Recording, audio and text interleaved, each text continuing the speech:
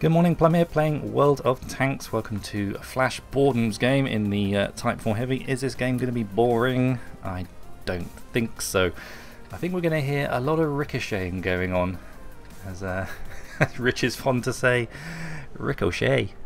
That Irish fella that turns up from now and then. So we're in the Type 4 Heavy, Tier 9 super heavy tank, and the front of this tank, let's just swing the camera around. Most of the front of that tank is 250mm thick, and when it's angled about sort of that angle, that gets up to about 260 to 265 to 270. Even those cheeks there, that's kind of the weak spot really on the front of a Type 4 Heavy. When that cheek is flush to you, a bit like the Liberty, that is relative. That's 200mm there on that cheek bit sticking out, as far as I remember. So yeah, it's a tough nut to crack. Even that Commander's, his Polar, that's something like 250. There's no absolute weak spots. Anyway, we are rocking the 139.7mm gun, damage of 600, penetration of 249. Ooh, there's our first tasty kill. That was our 112, having a laugh. We decided to push up this road here. This is this swampland. I don't like going this way because it is so hard to manoeuvre. But actually, this Type 4 Heavy does seem to have pretty good ground resistance because it's actually not moving too badly. I thought it'd be just absolutely crawling along at a snail's pace. That's almost at walking speed. Incredible. No artillery to worry about in this game. Now, there is still time, by the way, to enter the competition if you're watching this video today, because this evening, if you're watching it on day of release, is the live stream, and you can enter my competition on my previous video to win yourself some artwork. You can enter it wherever you are in the world. There's our first point of deflected damage from the Defender, 440. That counter is going to get very large. I don't know if there's room on the screen for all the numbers that are going to pop up on that. Anyway, we're not taking out the new gun yet. I imagine that's why he's playing it at the moment. He wants to get the 150mm derp gun. We're already up to 1680. The T-54 lightweight is having one hell of a time trying to penetrate us, even in the sides. And finally, he does actually do a bit of penetrating damage. Oh, we got a platoon mate. I'm probably going to have to edit a bit of that chat out, boys, because that's not nice language. They're trying to motivate the team. I think noticeably the Pershing perhaps to, I don't know, get involved a bit more from sitting back there. I can understand why the Pershing probably doesn't want to get involved. You can see how many tanks are up here. What are we up to? 3,700 bounce damage. I just said 3,700 and we're up to 4,300 in a matter of seconds. They would like the T-54 to be shot. Where is the T-54? Up on the top of the hill. I think he'd like the Pershing to try and engage that T-54 that's that camera control, just perked up there. We are getting the occasional bit of damage coming in from the T-54. I think his pen does once, I think. 6,300. 6,700 bounce damage. I think he's quite happy just to sit here. He's using the dead shell of a MT-25 to increase his armor values on the front of his tank. You're going to give me a coughing fit, mate. 8,120. Are we even halfway there yet to the damage he's going to block? T-69 takes one in the face. T-54 lightweight is up on the top of the ridge, still trying to get shots down on us. I think I prefer having camera control on this one actually, because we're not seeing an awful lot. That if I switch camera, he's just aiming at the grass, mostly waiting for shots at turrets.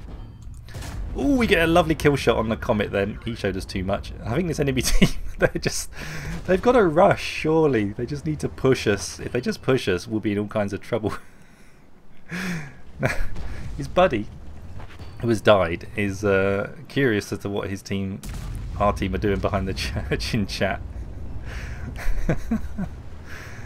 Does it really matter? I don't think it really matters. This is where the match is over here. We're now up to 10,900 block damage. I just said 11,270 block damage. When this thing is top tier. It's the only top tier on our team now. They do have a tortoise sat back there, and he seems unable to penetrate us. All we've done so far is take a hairline crack has appeared on our tank from a T-54 lightweight, And another bounce, 250 added onto our little total that's running. 11,700 damage blocked. I think I've done well when I get up to 4,000 damage blocked. But we're nearly up to 3 times that much at the moment. Another 400 incoming from the tortoise. Where are all these shots landing? Mostly it seems to be around the gun mantlet, the top of the turret, even the commander's hatch. You won't get damage done there.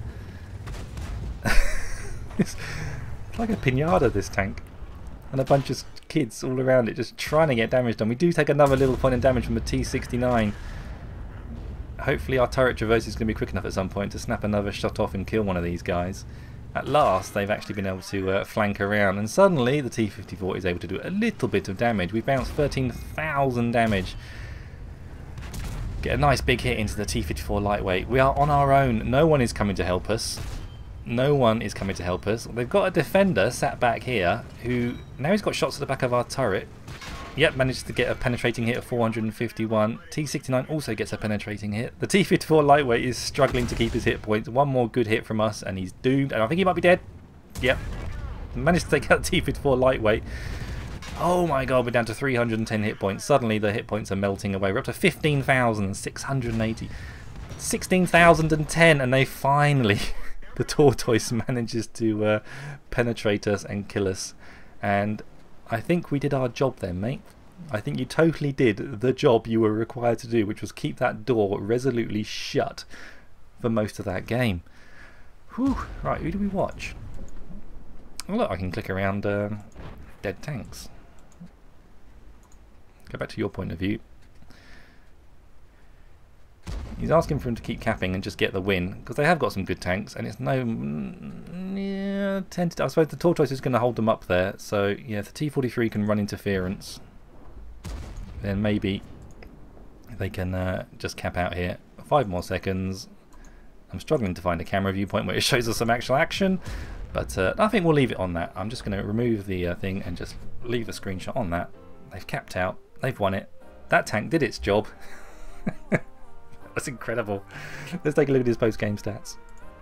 The new adventures of Ding. There was a lot of dinging in that game. Only picks up his second-class mastery. I imagine right now getting an ace tanker in this is incredibly difficult. So many people are playing it to get the new gun at the top end on this machine. Picks up high caliber, almost ironically. Did you get steel wool? Didn't you? I guess have you got a win to get steel wool? Well, you did win. Have you got survived? Why didn't you get steel wool? We blocked 16,160 damage. Where's steel wool? Can someone answer that, please? Why hasn't he got steel wool? I'm slightly perplexed. We certainly blocked a lot. Cause more damage to enemy vehicles than the hit points of your vehicle. Yep. Ever so slightly confused. I'm not sure why he hasn't got steel wool, or several other medals it seems doing all that bouncing. I don't know. We did 4,600 damage, got 2 kills, got 995 base XP, but really that game was really just solidly about that big number there. What a match. Thanks for sending it in, buddy. You still have time to... Oh, thanks Stephen Miller for adding a new photo in Facebook. You've still got time to enter the competition. If this video goes up today, the live stream is tonight, so check out that video. I'll put a link to it in the end of this video here, and you can still enter wherever you are in the world. That's the nice thing about this competition. It's not server related. It's you're not winning gold or tanks or whatever. You can live in Antarctica and I'll still post it to you. It'll probably be a bit brittle when it gets there, but yeah, maybe put it by the heater before you open it. Anyway, thanks for watching, everyone. Hope you enjoyed the new adventures of Ding. I think I'll give that the title for the thumbnail. Thanks, buddy. And I'll be playing tanks tonight, so hopefully see you on the live stream and the giveaway. And have a great day, and I'll see you soon. Kaida pow.